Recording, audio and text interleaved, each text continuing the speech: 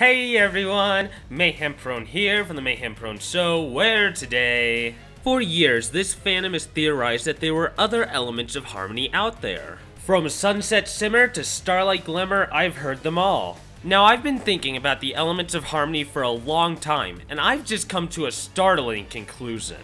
I believe that Celestia and Luna may in fact have their own elements. Across the entirety of the MLP franchise, the elements have had one consistent ability. They have the capability to transform the main six into upgraded versions of themselves. This happened in almost every season premiere and finale from season 1 to 4.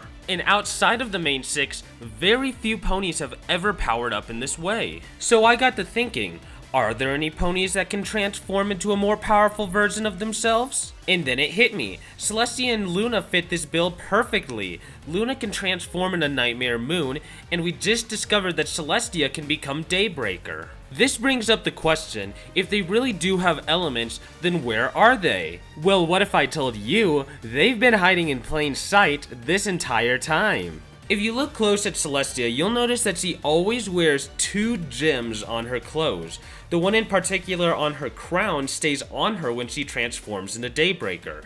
I believe that this particular gem is her element. But Mayhem, you'll all say, Luna doesn't wear any gems. But don't jump to conclusions too quickly. For all these years, we've assumed that the moon symbol on her scarf has just been made out of fabric. But on closer inspection, I think something very different. When Luna turns into Nightmare Moon, the symbol on her scarf turns blue, but it also appears to get shinier. This leads me to believe that the moon on her chest is actually an opal. Opals typically just look like regular white rocks until they reflect colored light. This would explain why the moon looks like regular fabric throughout most of the series. With all this in mind, it's not too far of a stretch to say that the princesses have elements and they're wearing them all the time. Now, the only other issue of this theory is, if they have elements, why don't we know about them by now?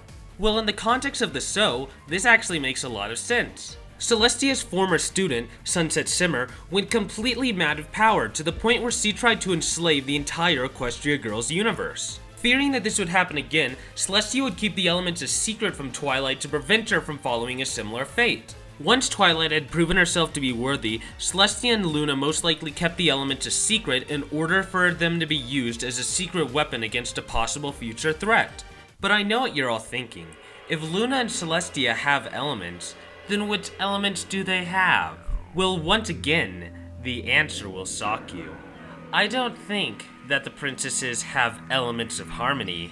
Oh no. I think these two have something a little more sinister. In fact, I believe that Celestia and Luna wield the elements of disharmony.